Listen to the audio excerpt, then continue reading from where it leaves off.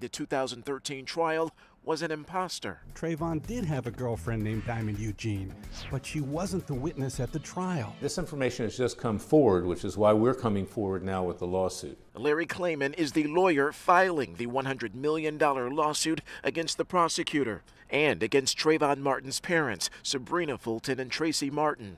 Klayman has a long history of suing black lawmakers and pushing conspiracy theories. The attorney once submitted a petition to deport President Obama. His legal tactics have gotten him sanctions and bans from some courtrooms, yet he's still pressing on with this suit. The Martin family, as we allege in the complaint, knew or had reason to know that a false witness was being put forward. Feeling re-victimized by it all, Sabrina Fulton wrote on Facebook, "The devil is so very busy, but please keep me lifted in prayer. Hashtag this too shall pass.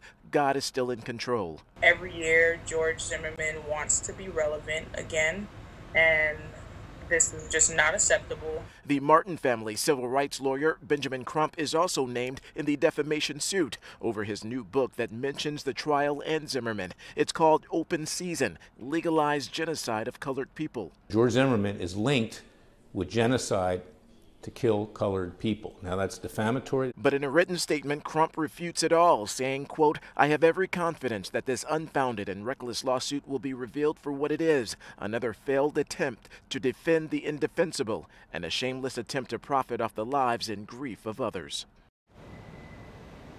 And the Coral Gables Art Cinema says that the screening was under a private booking and that they were not aware of all of the details surrounding this private rental.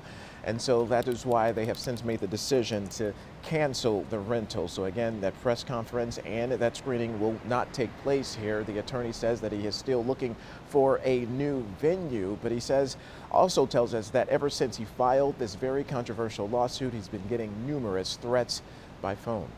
Reporting live from Coral Gables tonight, I'm Terrell Fournette, Local 10 News. Okay.